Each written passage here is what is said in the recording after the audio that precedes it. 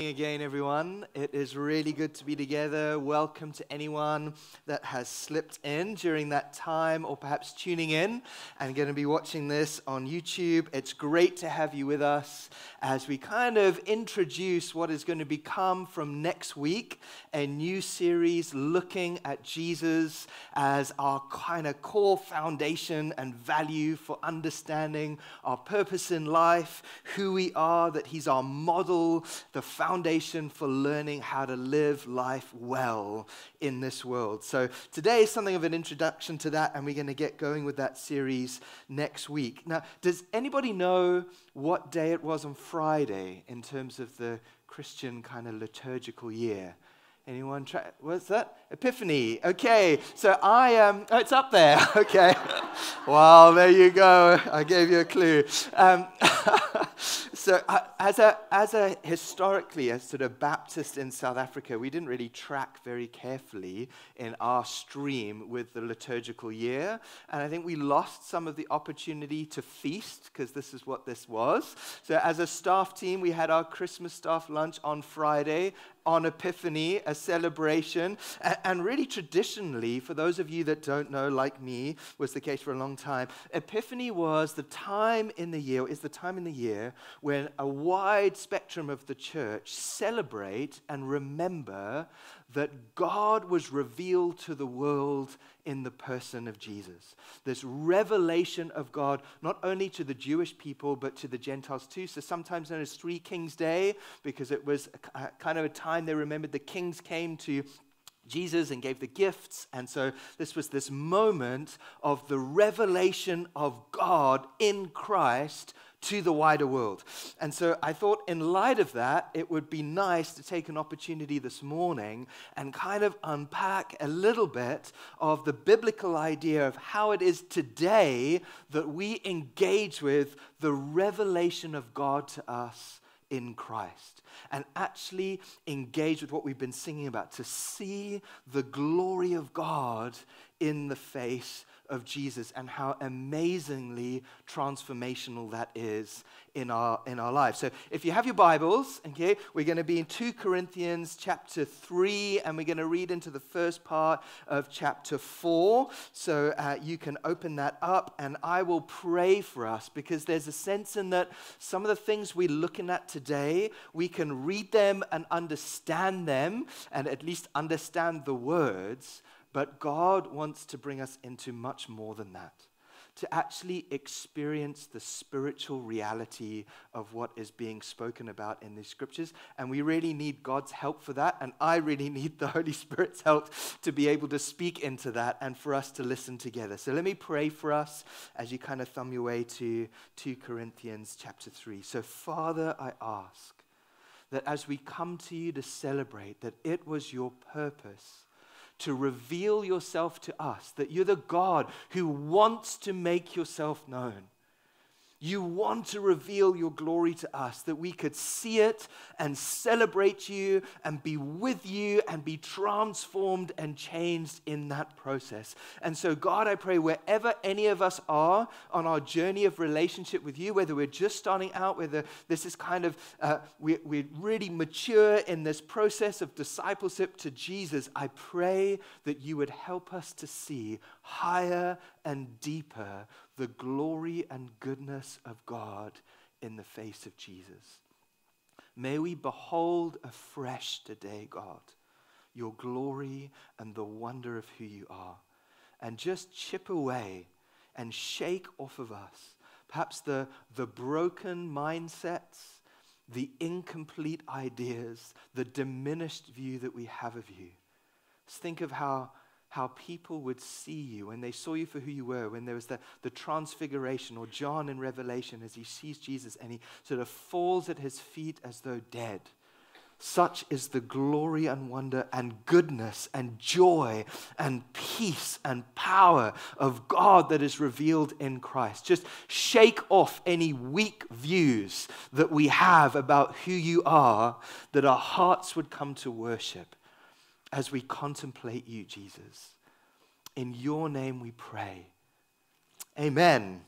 Amen. Okay, so just to give a bit of background, because some of the language as we just jump into the middle almost of the argument here might seem strange. So just to give a bit of context, in 2 Corinthians chapter 3, what Paul has been doing, he's been referencing back to a moment in Israel's history, Exodus chapter 34, if you want to take notes and go and read it for yourself. There's this interesting account where Moses is spending face-to-face time with God.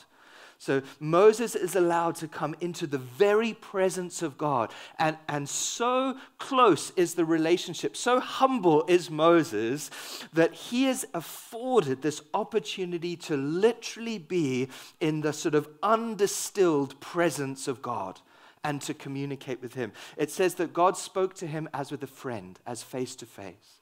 And the thing was, Moses would come away from these moments of being with God in his glory in that way, and literally his face would shine with the glory of God. He was so transformed through that encounter and experience that the people were afraid to then be with him.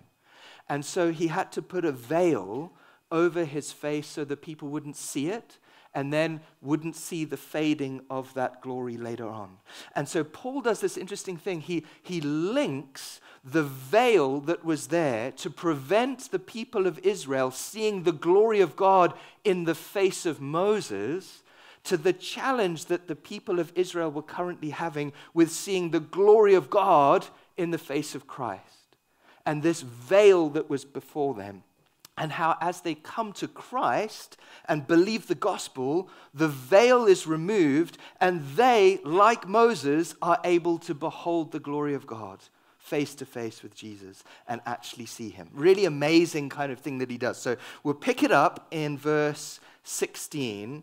I'm reading from the current version of the NIV, so I'll mention where it sort of deviates slightly from the Bibles in the church. Okay, chapter 3, verse 16. But whenever anyone turns to the Lord, the veil is taken away. Amen. Okay, this is really good news.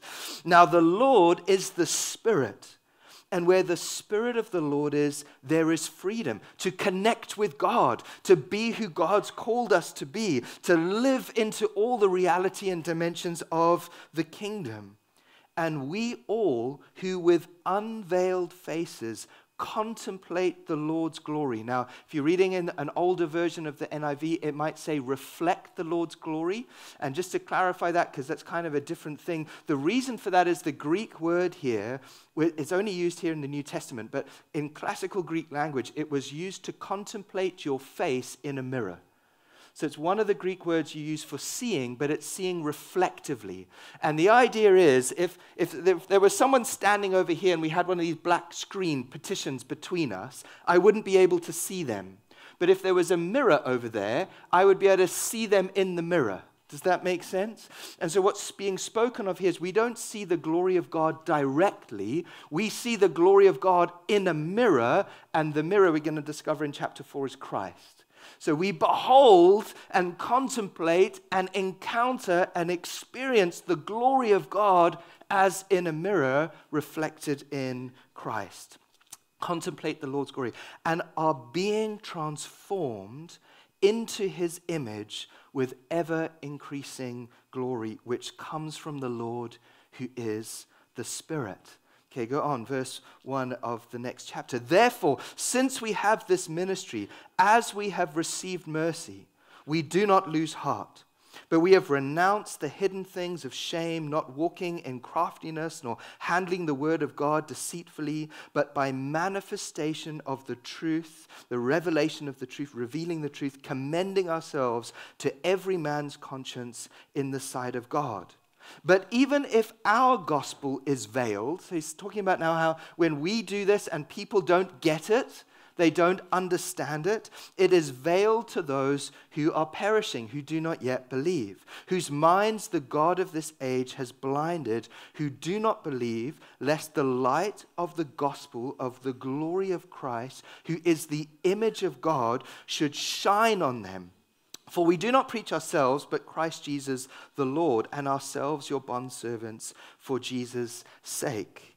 Verse 6, for God who said, let light shine out of darkness, speaking about the creation of the world, made his light shine in our hearts to give us, through this mirror, to give us the light of the knowledge of the glory of God displayed in the face of Christ, of God's glory displayed in the face of Christ. But we have this treasure in jars of clay, to show that the all-surpassing power is from God, not from us. We are hard-pressed on every side, but not crushed, perplexed, but not in despair, persecuted, but not abandoned, struck down, but not destroyed. Okay, if we had more time, we could read on. But just to frame some of this up, I thought I'd give a natural example of how this process of being transformed by what we experience at a spiritual level actually takes place by looking at the way it happens in a natural level. So I watched a fascinating lecture, okay, on experience-dependent neuroplasticity. Really interesting stuff, everybody. I mean, this is the kind of thing that I do on YouTube, by Bruce Rexler, who is the professor of psychiatry, the lead professor of psychiatry, and senior research scientist at the Yale School of Medicine. So I am right out of my depths here in what I'm talking about, but I will dumb this down to the level that I understood it, and therefore hopefully not butcher the science of it as I share it with you. Okay, but as I understand it, and I'll do it with an illustration first. First of all, our minds are amazing. I think that's what I took away from this lecture on how this applies to education. Our minds are amazing. And what's amazing about them is they're not like this wood. I do a bit of woodwork. I've done it my whole life. It's a way of being creative, and I didn't make this. I found this upstairs. But it's a piece of wood. Now, what's great about wood is you can shape it, can't you? You can cut it. You could chisel it out. You can sculpt with it, which is wonderful. It looks beautiful when it's finished. But once you have shaped it and cut it and molded it, you can't put it back to its original position. It's like a scrambled egg. Once it's scrambled, it's scrambled. Once it's cut and chiseled, it's chiseled. Our brains are much more like this flexi light that we got for the carol service, okay, which you can move and bend and turn according to the need that you have. It adjusts to help you and serve you in your life. Or another way to think about it is, I have my phone here on purpose.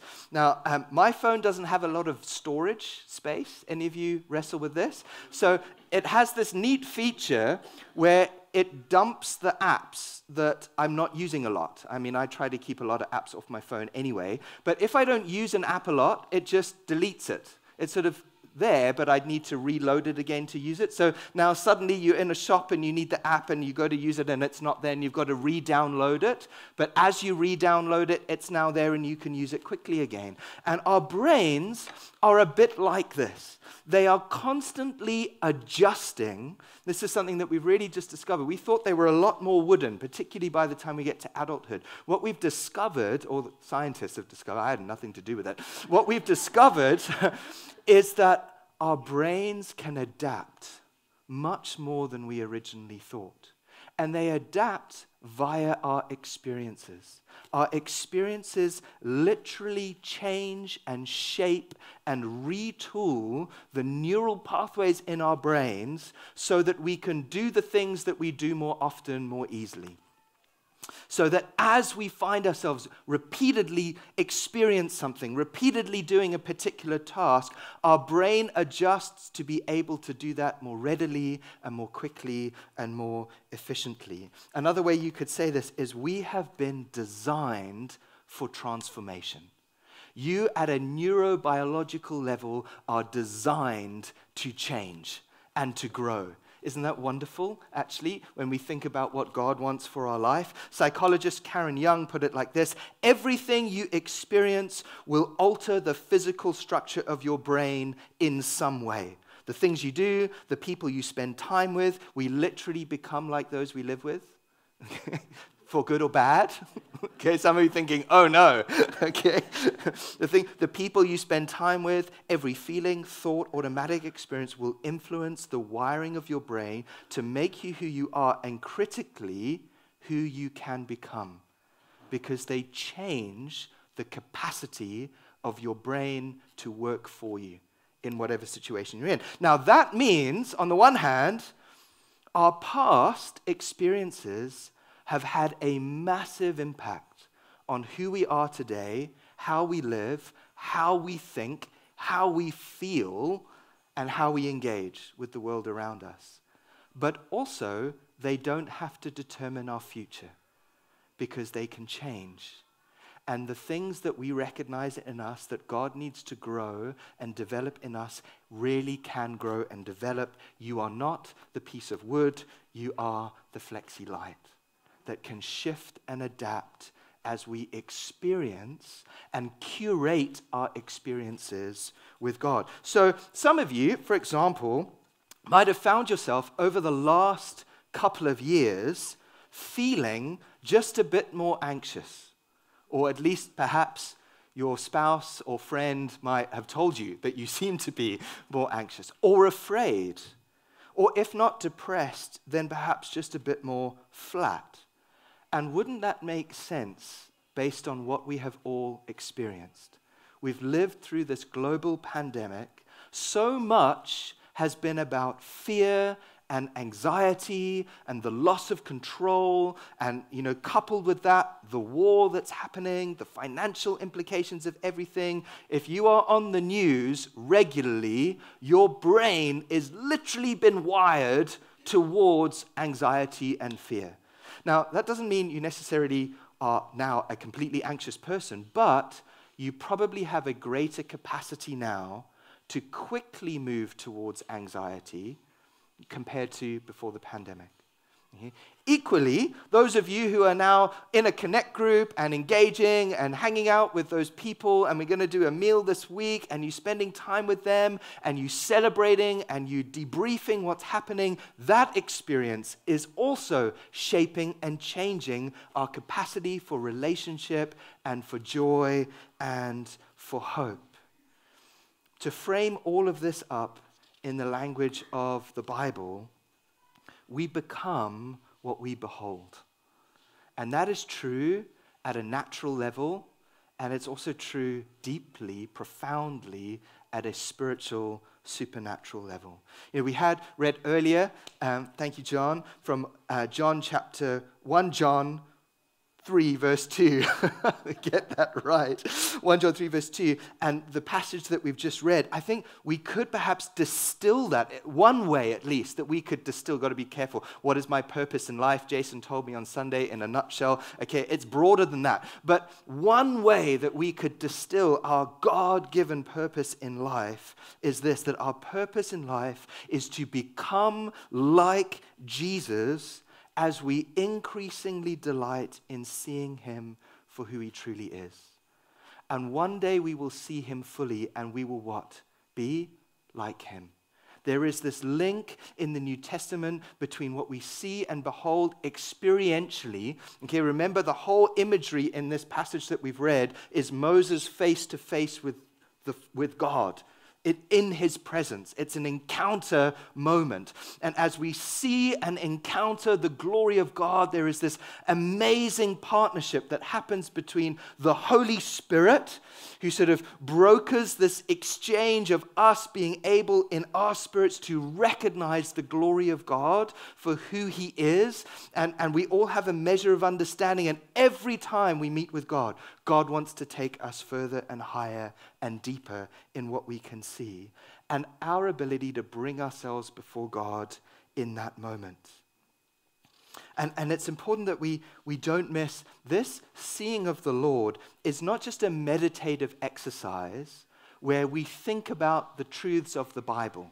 Now, that is really good. I'm a big advocate of that. Meditate on the word night and day. You can hear I was doing that last night. We want to be doing that all the time. It's how we retool our brains to think the way that God thinks. But this is a level deeper than that. This is I'm actually meeting with and seeing and experiencing the power, glory, goodness, and wonder of Jesus. And the truth of who God is, I'm engaging with at a spiritual level by the power of the Holy Spirit. Now, we do get some clues in the passage that this isn't always going to be easy and straightforward. So I'm not sure who had a time like this morning before coming, and last night as well. So this can be a challenge for us. To begin with, in Paul's words, he says, at least for many people, there's a veil for them to be able to see and encounter the glory of God. We discover in chapter 3 that's significantly due to the hardness of the Israelites' hearts and minds. And there's a link here. Our hearts can become hard to God. Anyone ever been in a period in their life where your heart's been hard to God? I think we've probably all been there. Whether that's because of hurt or pain or discouragement, or someone said something to you, you got hurt in the church, you didn't understand something, you prayed for something, it didn't happen. There was just something you read in the Bible, you didn't get it. Whatever it is, our hearts can become hard towards God. And that hardness of heart is like a veil to be able to come into that encounter experience with the glory of God.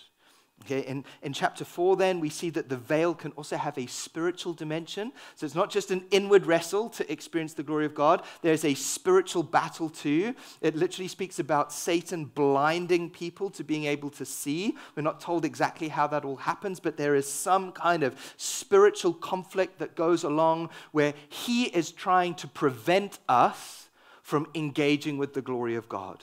Anyone ever had this where you think, you know what, New Year's resolution, I'm going to spend some extra time in prayer, okay? And then you get to the moment when you were going to do that, and just before that, someone does something to you that makes you so mad. You can't even believe that they did that to you. Just ahead of the time when you were going to have your prayer time with Jesus, did they not know how holy and important it is for you to kind of be in that encounter time, and now they've done this awful thing, or you're late, or something, and somehow we get robbed of that moment. Now, sometimes that's just a natural consequence, but there is a spiritual battle that often is going on between you and being in the very presence of God to encounter his glory, because that is the mechanism by which we change on the inside, and the enemy will do everything he can to keep you from that space. And then lastly, we see one of the challenges we face is just the circumstances of our life, which can at times be rubbish. We can go through really rubbish seasons in our life where we face incredible loss, challenge, difficulty, hardship, the kind of wounding of other people to us. All of those things can be a hindrance to us engaging with and encountering Jesus. So how, in the midst of all that, do we do it? I hope that maybe you want to do that you want to bring yourself into a place where you really are engaging and encountering and being transformed by the glory of God. And we get the key in verse 16, okay, of chapter 3, which says this: but whenever a person turns, or some translations have it as returns, because the Greek word there is to make an about turn. That's the idea. So I'm making a turn towards God. Whenever someone turns to the Lord, the veil is taken away. There is something about the intentional choice of turning our hearts towards God that in that moment removes, at least to some degree, the veil between us and the glory of Jesus. The Amplified gets to this really well. Translation of the Bible says, but whenever a person turns in repentance and faith to the Lord, because that's what's being spoken about here. It's this idea, I'm rethinking the way I'm living. There's a humility about this. Remember Moses, the most humble person alive at the time, and he walks face to face with God. There is this link between humility and repentance and trust, which is perhaps the best synonym today for faith, this repentance and humility and trust that ushers us in to encountering the glory of God. And every time we make that move, we get to see more of who he really is. And so cultivating this lifestyle of humility and repentance, where it's easy to say sorry. So if you find repentance with God difficult, Here is like I can play golf, and I'm okay at it occasionally. But a lot of people, what they'll do is they'll go to the gym and they'll strengthen their body so that they can do their sport better. Pick your sport, whatever it is, rowing, running. If you can do additional exercises that help you to actually do the thing you really want to do. Now, I don't want to spend time in the gym. I want to spend time on the golf course. But if I do this, this is going to go better. Okay? If you struggle to do repentance with God, make it your priority to become excellent at saying sorry to others, to people. Because if you can't say sorry to people, if you can't repent to people who you can see, how are you going to do it with God that you can't? Okay, so this can be a great thing for you to focus on. Work on being repentant with others, and you will find it will suddenly give you the capacity you need, neurologically as well as spiritually, to be able to do that with God and with Jesus too. Sorry, that's not in my notes. So how do we do that? We're cultivating this life and lifestyle of trust and repentance. And as we do, we actually become more like Jesus. This is the plan. I hope, you might think, gosh, Jason, you need to do this more.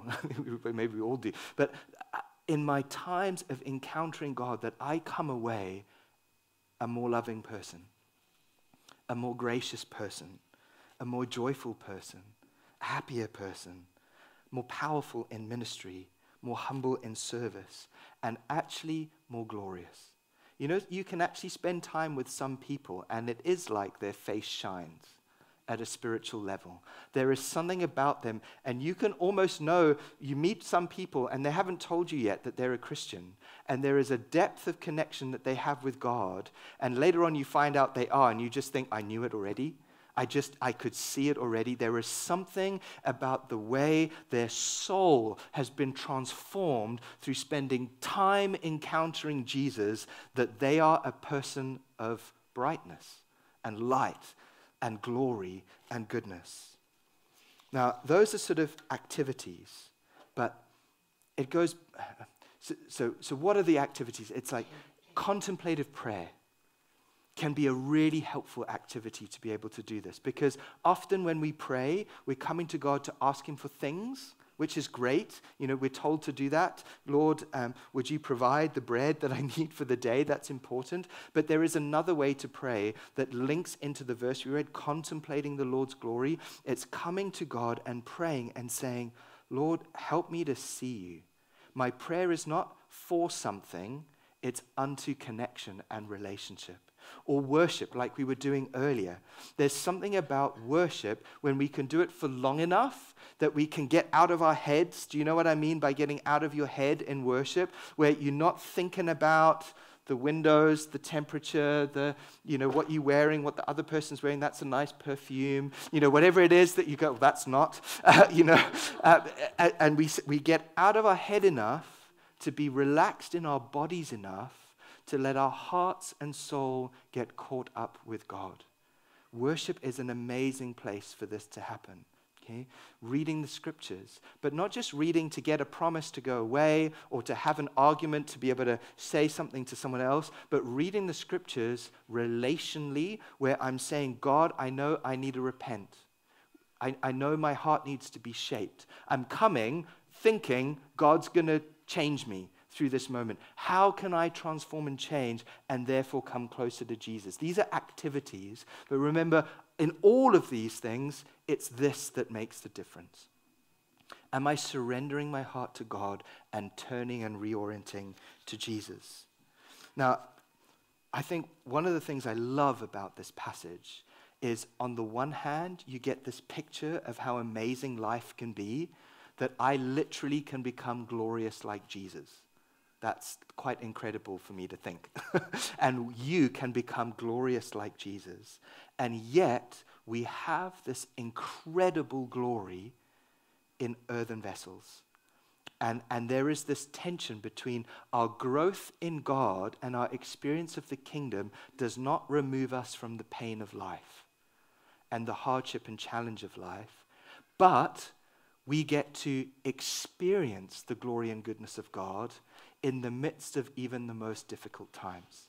And this is the power of the kingdom. John Mark Comer said this as he was talking on a similar subject. He said, one of the marks of psycho-spiritual growth, so sort of emotional, mental, spiritual maturity and growth, is the capacity to hold both sorrow and joy together at the same time in our lives. It's like at the same time, I'm sorrowful and I'm joyful. And actually, I hold the two together. And that is what God does significantly, because he's joyful all the time, and yet his heart breaks for the evil that's in the world. He goes on to say, if you were to ask him how he was, and he were to answer truly, he would probably say every day he feels like his life is great and terrible at the same time. And that is a mark of maturity. Anyone witness with that? Okay.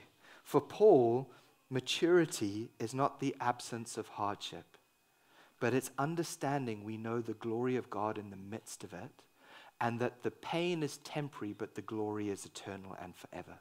And that is our hope.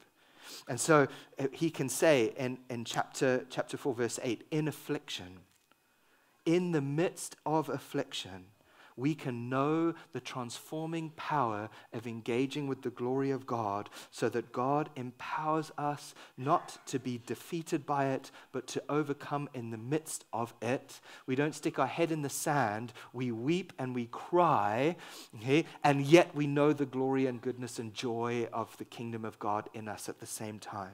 Or we face tragedy and difficulty and loss, and it's confusing, and we don't understand it. And yet in the midst of that confusion and we don't understand, we also have the joy of the Lord, which is our strength, working within us to protect our hearts. Or when people treat us unjustly, okay, when they attack us, when they say terrible things about us. Anyone had that happen to them? You know, in your office, in your family, in the church. It happens everywhere because people are broken and stupid like me. Okay, we do terrible things, don't we, to other people. And so there is this climate of where people are wounded and damaged, and we experience the affliction and that unjust treatment. And yet in the midst of that, which would be so isolating, we know that God is with us and we are not alone. And we can be healed and restored. We are struck down, wounded, depleted of energy. We feel like we are at the end of ourselves, and yet we experience the restoration of the power of the Holy Spirit when we turn our eyes to Jesus and we know his glory and goodness. So Epiphany. This is what Epiphany is. It's through all of life's joys and hardships and losses and difficulties and stress and burnout and depression and mistreatment, that in the midst of that, we turn our heart to God and we encounter his glory, and we are changed and strengthened and moved from one degree of glory to the next. So I want to pray not just for a day of Epiphany, but a year of Epiphany for us. A year of, and I'm not saying I'm praying for a year of all that horrible stuff. You know, we've got to deal with that. I don't want to pray for more of it. But in the midst of it, as we journey through it as people, that we wouldn't let the circumstance of our lives dictate the inner well-being of our souls. Because the inner well-being of our souls can be transformed by encountering the glory of God. And we are changed. And we are changed. Amen? I hope that sounds positive. Okay. Well, do you want to stand and I'll pray for us? I'm not sure, someone might need to help me and call Ryan to lead us in a closing song. Thank you, Brian.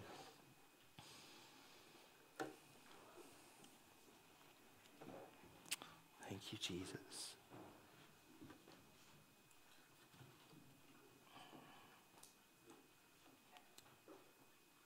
Father, I thank you that we so often see in the natural world around us images and parallels that help us to understand spiritual realities that otherwise would be above and beyond us. Thank you, Jesus, for the way that you would do this. You would show us a natural reality and then help journey us into the spiritual power of it. And God, I thank you that you've given us almost this invitation, this testimony, this awareness that our lives can change and transform through our experiences. That the things we experience shape and change us, for good and for hard, for bad. And yet I thank you that as we encounter your glory, that we're not only changed at a neural, biological level, but that our heart, soul, mind, spirit, emotions are transformed from one degree of glory to the next. That we do not have to be the same. This year does not have to be the same as last year. That there can be an increased capacity to learn to walk with you and in communion with you and to live with your love and hope and peace and power and life and light and glory and the ministry of the kingdom that can flow through us as the veil is removed every time we turn our hearts to you. And so, God, would you awaken us deeper and higher and richer into this spiritual experience? Give us, God, the will and discipline that's needed to put ourselves in the positions where we can posture our hearts to meet with you in this way. We want to meet with you, Jesus. We want to meet with you. And the more we do, the more we'll want to.